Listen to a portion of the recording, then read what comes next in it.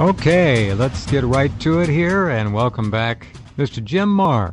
Another thing that struck Wow. me is something totally different from what we've been told occurred at the Pentagon. And, of course, we're told that Honey Hanjor took the controls and did this incredible 180 spiraling, diving curve, Right. leveled out at just ground level, Yep. and then smacked into the Pentagon.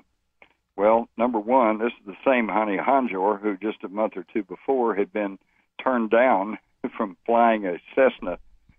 He couldn't demonstrate that he even knew how to fly that little private plane. Right. So, it's just ludicrous. You're saying this alleged hijacker, Honey Hanjur, could not solo a 150? He could not solo. In fact, one of his flight instructors, and I quote him, he said, the man could not fly at all. But now here's the clincher.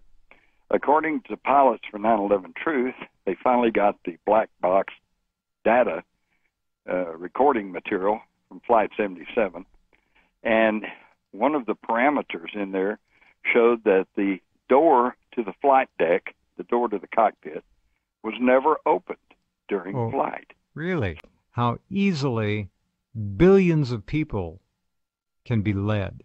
And let's just overlay that simple technique of lying with really shrewd pre-planning and take it back to the Korean War, World War II, any other major event of the last century you want, which deals in control ultimately. The lies of history, I think, far surpass the truths of history, at least the corrupted parts of it. It's scary stuff. Well, and it's nothing new.